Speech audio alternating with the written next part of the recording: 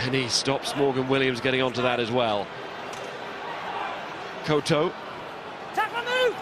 Some men hanging out wide here, Fiji. Can they move it to them? Ruanga. Well, that's another lovely offload. Yamaombole. Ratuvou is in. Well, when they get anywhere near that line, they are power-packed. Fluency. Also, great credit, Nicky Little's kickoff, the chase by the Fijians, and the prop forward work Railomo did brilliantly, got them on the front foot. Canada, against a team at pace, struggling there. Ruanga there, beautiful offload.